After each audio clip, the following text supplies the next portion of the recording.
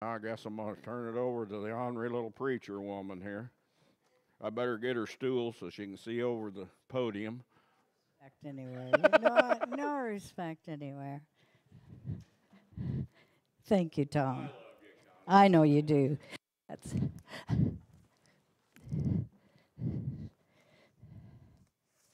good job, Tom. Good morning. Well, I'm going to read the Philippians verses, but I'm reading them from the Message. Every time you cross my mind, I break out in exclamations of thanks to God. Each exclamation is a trigger to prayer. I find myself praying for you with a glad heart. I'm so pleased that you have continued on in this with us, believing and proclaiming God's message. From the day you heard it, right up to the present, there has never been the slightest doubt in my mind that the God who started this great work in you would keep at it and bring it to a flourishing finish on the very day Christ Jesus appears. So, do everything readily and cheerfully. No bickering, no second guessing allowed. Go out into the world uncorrupted, a breath of fresh air in this squalid and polluted society. Provide people with a glimpse of good living and of the living God. Carry the light-giving message into the night, so I'll have good cause to be proud of you on the day that Christ returns. You'll be living proof that I didn't go to all this work for nothing. The Word of God for the people of God. Thanks be to God. Well, the calendar's just turned to July, and you know what that means. Summer's half over. Summer's half over. Can you believe it? You know, the summer equinox was just a couple of weeks ago, and that means that the long daylight has turned and the days are going to get shorter and shorter and shorter. It's almost the 4th, tomorrow. I hear you've already celebrated in Lorraine somewhat. Independence Day. Maybe some of you have plans for tomorrow. But in all our celebrations, all over, whether we have parades or picnics or fireworks, you know, it's really easy to overlook freedom we have today, our important heritage. Look at that picture. That's a signing of the Declaration of Independence. People who were there. It's good to rehearse why this holiday is so important to us.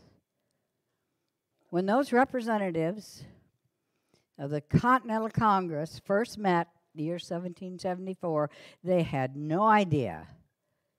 They had no idea that they had just come together to discuss the problems with the Great Britain. They had no idea what the outcome would be. But by the time the Declaration of Independence was crafted, there were 56 prominent men of the colonies who signed and pledged their lives and their fortunes and their sacred honor on the birth of a new nation. You know who they were? John Hancock, we all know that, don't we? You know what happened to them?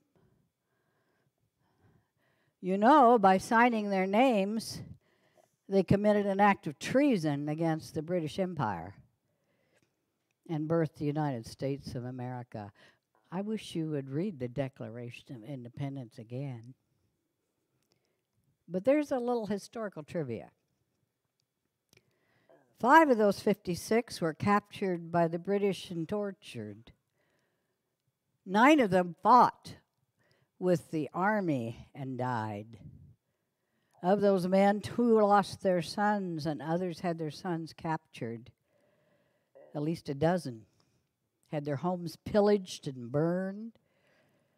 They did lose all their fortunes as well. And by signing that paper, they drew a line in the sand that said, this is an irrevocable decision. There's no turning back. This is the path we've chosen.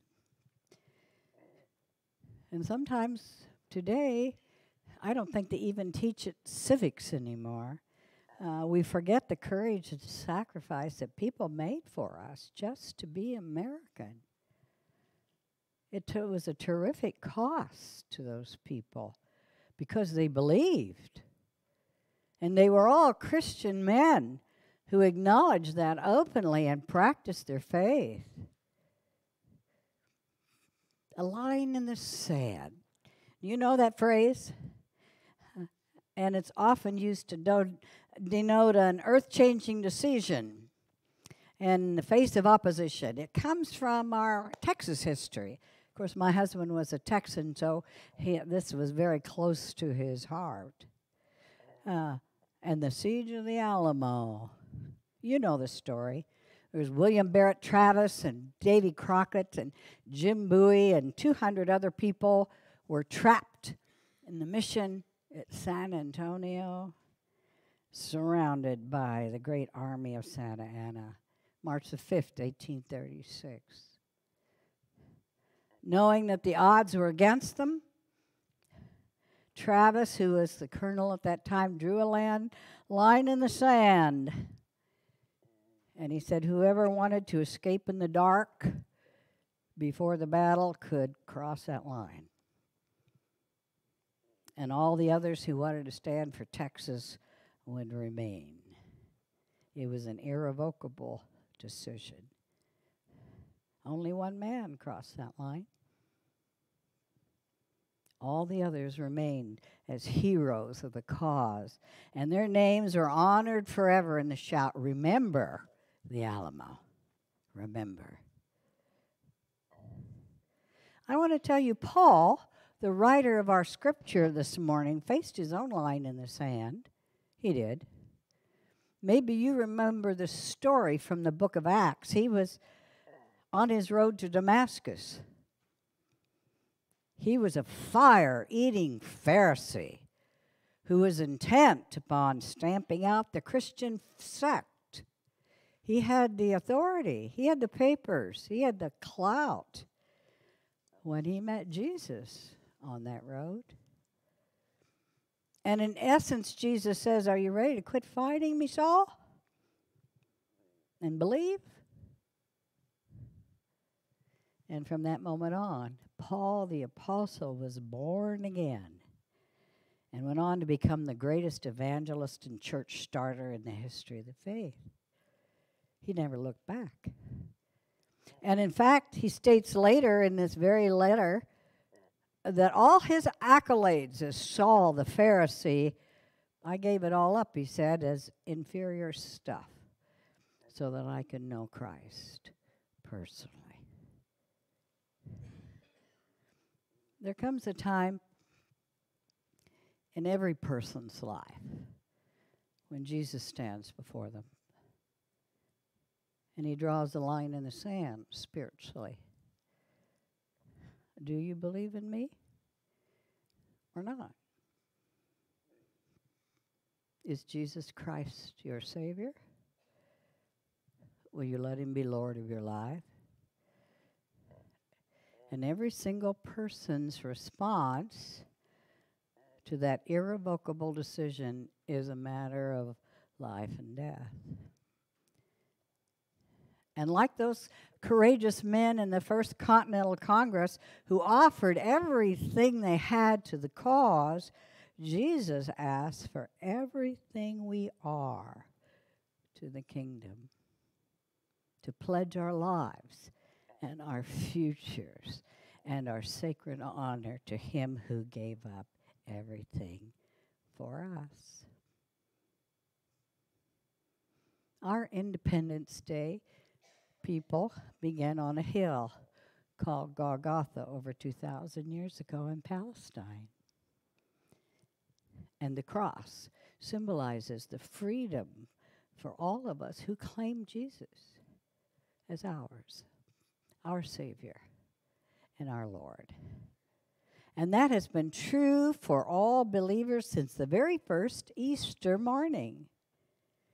Now, maybe you personally cannot name a time or date that you beheld your line in the sand. Perhaps it was a gradual belief process, but it really doesn't matter because each of us choose according to Christ's working in our lives. But it's a vital fact that you did choose. You see, I never take it for granted that just because people have sat in the pews all their lives that they know Jesus Christ as their personal Savior and Lord. But it's what happens after that decision that's the most important. Our diligence is staying the course. A conscious decision is not the end of our journey. It's just like the Declaration of Independence. That was just a start, the beginning of a struggle for the ultimate goal. And I want to tell you that first century church that Paul was writing to, their lives was every bit as dangerous as the time of our first American patriots. So the words to the early church that Paul wrote to Philippi are still relevant today for us, Lorraine. Listen again. You have continued on in this with us up to the present time. The God who started this great work in you will keep at it and bring it to a flourishing finish on the very day that Jesus Christ appears. God doesn't leave us. God will keep at it, at us, to bring us to perfection or where He wants us to be. His will be done. He's crafting you every day. Now, you came to the place where this congregation and the United Methodist Church could no longer exist in unity. It was your line in the sand. And a decision to forge another path and to be free to make fresh decisions.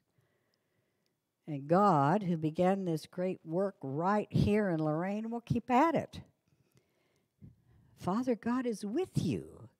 Jesus, Savior, is present. The Holy Spirit is almost tangible. And it doesn't matter that you cannot quite see the future plainly yet. God will bring you to a flourishing finish. Can you grasp that? You're riding on the wave of a powerful Holy Spirit. And facing the future, our Jesus means for you. And every resource you want or need is available to you out of this great storehouse of the Father. He owns the cattle on 1,000 hills. He set the stars in the skies. He created everything in this beautiful earth. God has exactly what you need. You know, you might think me silly, but I think you folks are just as heroic as those first Continental Congress visionaries and the Texicans at the Alamo, because you made history with your decision. But the crux of the matter is that now that you have crossed the line, so to speak, it's all new territory. But it isn't really. For this book, right here, this book is full of hundreds of people who have chosen God's way and explored new beginnings and unexplored roads of God's design. We aren't the first. Abraham packed up and left his home and his country following he had no idea where. Joshua stood at the Jordan River, crossing into the promised land full of enemies, and he said, "As for me and my house, we'll serve the Lord." Moses went back to Egypt to face his past and the might of Pharaoh. Gideon, the farmer, needed to raise an army. Ruth followed an old woman into a foreign land. We're but part of a great cloud of witnesses to the power of Almighty God, and we're guaranteed to succeed. Well, somebody say amen. Guaranteed. But how to succeed in the next chapter of your story? All right, listen. How to succeed is to but keep on living for Jesus. Keep on living for Jesus. Following his word and deeds. Sounds simple, doesn't it? Just follow Jesus.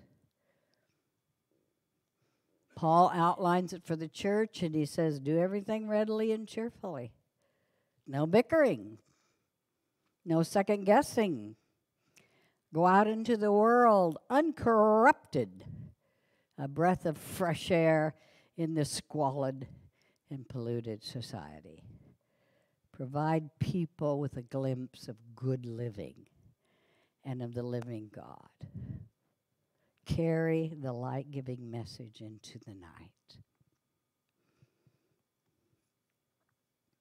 You know, when I was growing up, as kids do, I would always go to my mama to listen to my troubles. You know how they were. Someone was bullying me. Someone was gossiping about me. Somebody was cheating at school. Somebody was mean. And when all of us children were faced with some kind of problem or circumstances that were against us, she'd offer this advice. Always take the high road, dear. Always take the high road. And that meant that no matter how ugly other people were, or how unfair the situation we found ourselves in, it was up to us to do the right thing. Not to retaliate, not to wage war or respond to anger with anger, harsh words with harsh words, but to behave with the best behavior we do how. Did we always like that advice? Of course not. Of course not. But it prepared us to be people of character and integrity.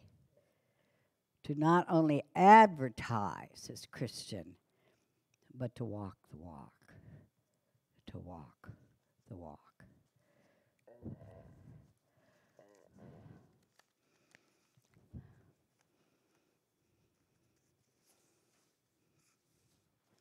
That's the advice that Paul's giving to the church in Philippi. Provide people with a glimpse of the good life, good living. Carry the light-giving message to the night. And isn't that good advice? Because, friends, every day, you and I are confronted with a line in the sand. There's decisions to be made. There's temptations to face. There's choices. There's the words we say or the actions we do or don't do.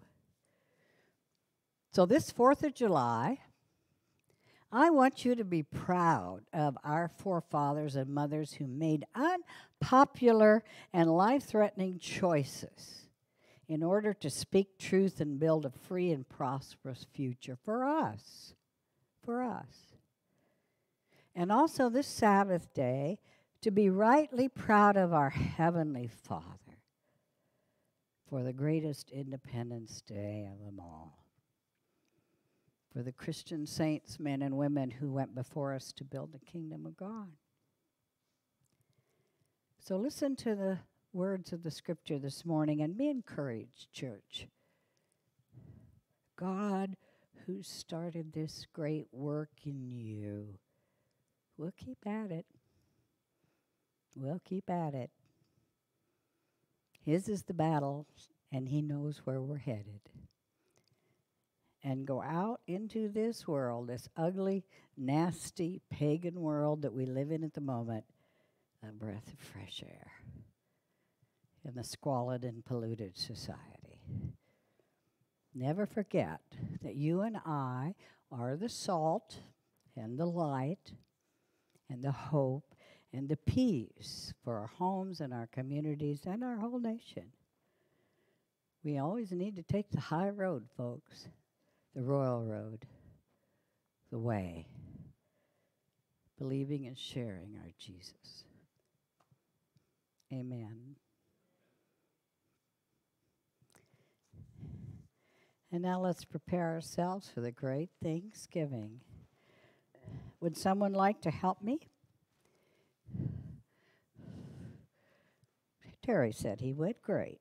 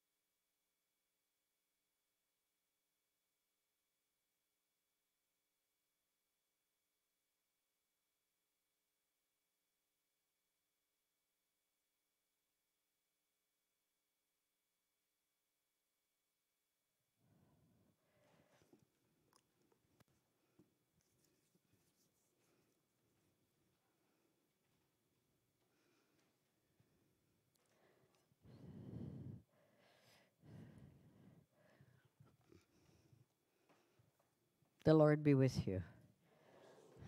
Lift up your hearts. Let us give thanks to the Lord our God.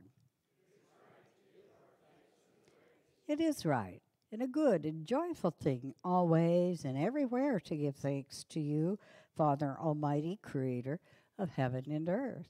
And so with your people on earth and all the company of heaven, we praise your name and join their unending hymn. Lord God, might, heaven and earth are your glory, who said in high, blessed is he, in the name of the Lord, who said in high. Holy are you, and blessed is your Son, Jesus Christ. By the baptism of his suffering, death, and resurrection, you gave birth to your church, delivered us from slavery to sin and death, and made with us a new covenant by water and the Spirit. And on the night at which he gave himself up for us, he took bread and gave thanks to you, broke the bread, gave it to his disciples, and said, "Take and eat. This is my body, which is given for you. Do this in remembrance of me." And when the supper was over, he just took the cup and gave thanks to you, gave it to his disciples, and said, "Drink from this, all of you. This is my blood of the new covenant, poured out for you and for many, for the forgiveness of sins. Do this as often as you drink it in remembrance of me." And so, in remembrance of these, your mighty acts in Jesus Christ, we offer ourselves in praise and thanksgiving as a holy and living sacrifice in union with Christ's offering for us as we proclaim the mystery of faith. Christ is still. Christ is risen.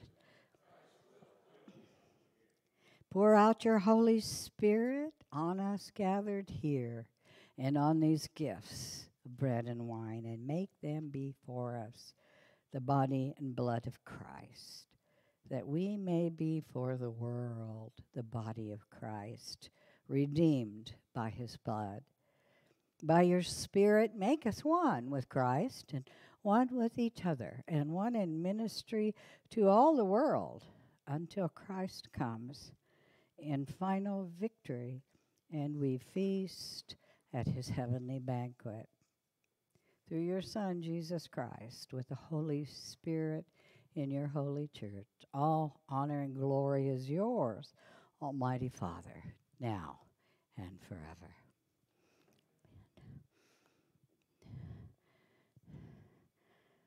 The body of our precious Lord, broken for you. The blood of our sweet Jesus poured out for you. Come to the table.